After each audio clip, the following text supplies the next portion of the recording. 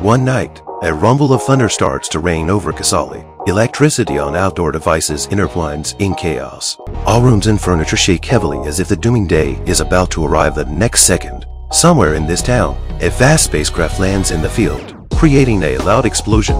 Soon the news of the UFO spreads all over the country. After analyzing the craft's landing site, the authority concludes that one alien is abandoned by its complices. They then grant permission to people to capture the alien dead or alive. Knowing the news, this boy named Rohit steps into the jungle, hoping to find the alien. He also discovers that the alien has some mysterious power that would change his life forever. Rohit is once a kid that his schoolmates have always bullied. He has no friends who are similar to his age, but only a group of young kids around him instead.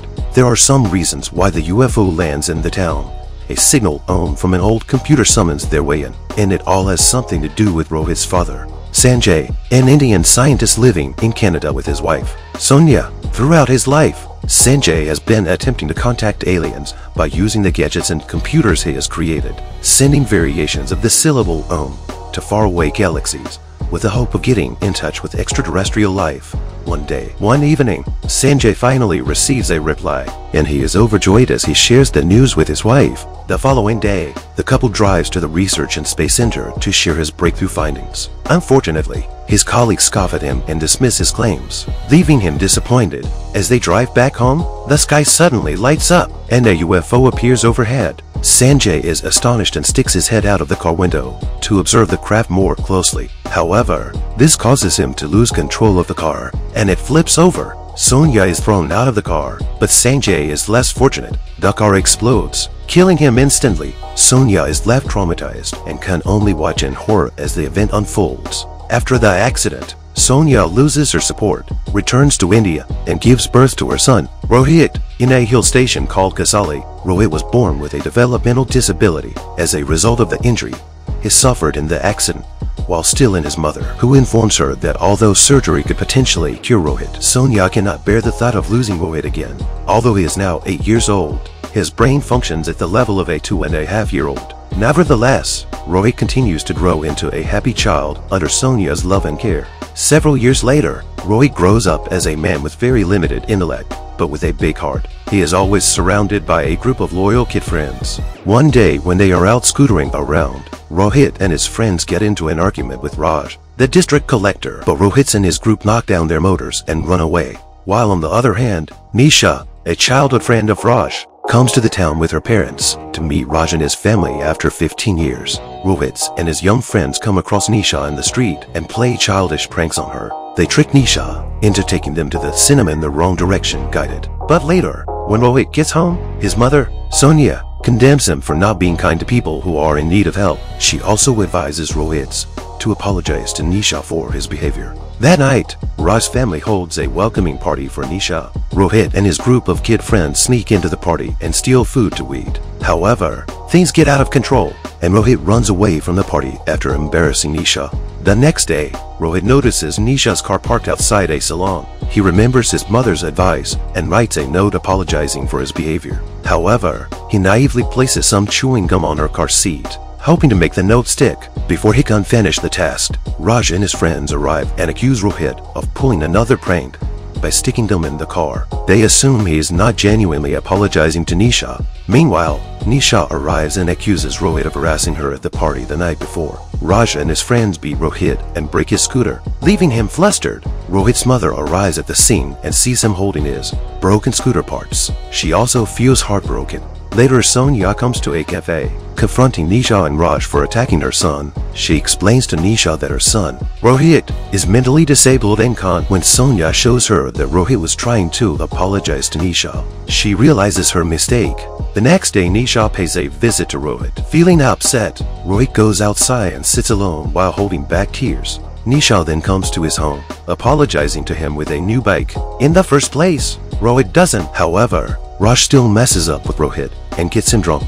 The two become best friends. Nisha tells her father about Rohit. One day, Rohit visits Nisha's home and gives her a rose. She kindly tells him that she is now his girlfriend, introduces him to her parents, and shows him her computer. Later, Rohit takes her to his home and shows her his father's old computer. They set it up, and Rohit shows her how to send the signal via the old computer. Rohit spends his days sitting in front of his father's old computer, sending variations of the signal. Though he finds it entertaining, he doesn't realize the signal's true significance. It's a means of communicating with extraterrestrial beings. Until one day at night, the entire town, eventually, the power returns. But the news of the UFO spreads all over the country. Soon, the district collector orders the police to secretly look for the left-out alien. When Nisha learns about the alien from his father, she immediately rushes to tell Rohit about it. It turns out Rohit has actually encountered the alien already in the forest for 2 nights. But it doesn't. The duo ventures into the jungle, hoping to locate the alien.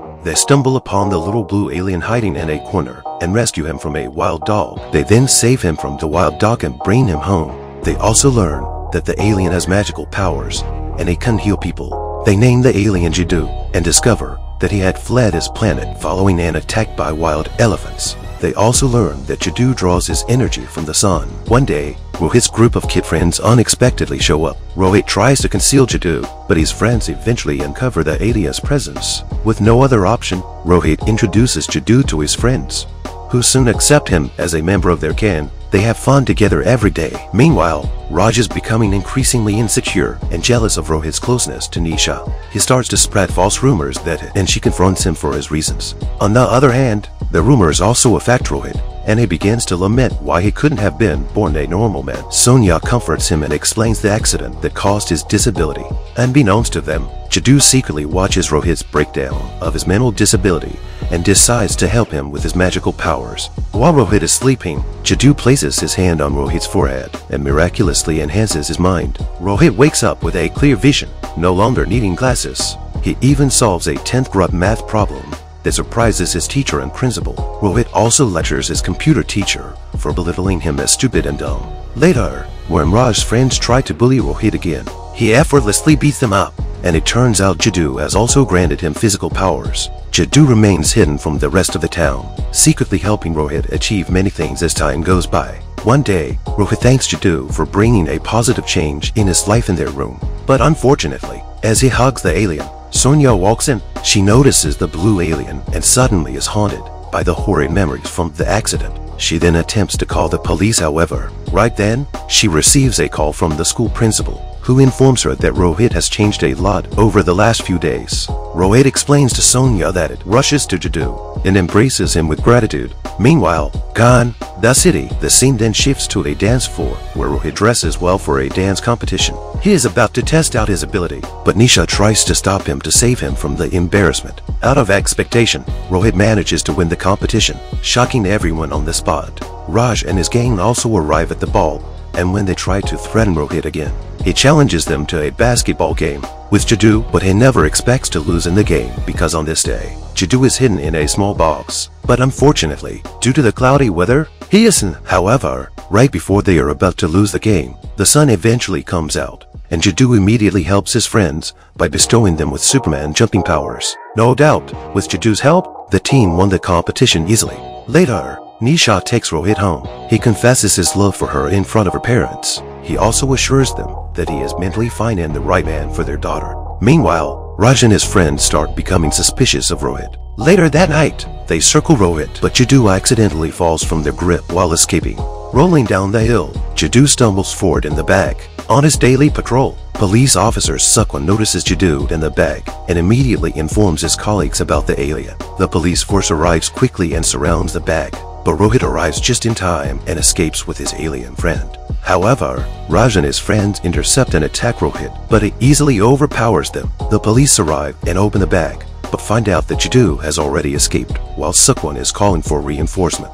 Later, Rohit is allowed to return home and reunites with his kid, friends and Jiddu. He is relieved, but Sonia suggests sending Jiddu back to his home planet. However, Jiddu reveals that if he leaves, Rohit will lose all the powers he has gained. Even though Rohit will lose his powers, he sends an SOS signal to the aliens. Inspector Khan, along with the entire police force, arrives outside his house and accuses him of hiding the alien. They demand that he surrender Jiddu to the police. Despite Rohit's protests, the authorities close in on his outhouse. Rohit tries to escape with Jiddu, but the police apprehend them both. The authorities plan to send Jiddu to America for further investigation. However, Rohit refuses to let his friend go and uses his superhuman speed to catch up with the police and retrieve Jiddu. As the spaceship arrives, Rohit bids a heartfelt farewell to Jiddu, who returns his powers permanently. Rohit faces a trial for helping Jiddu escape, but due to his mental state, he is eventually released. The people of his town celebrate Rohit for his heroism.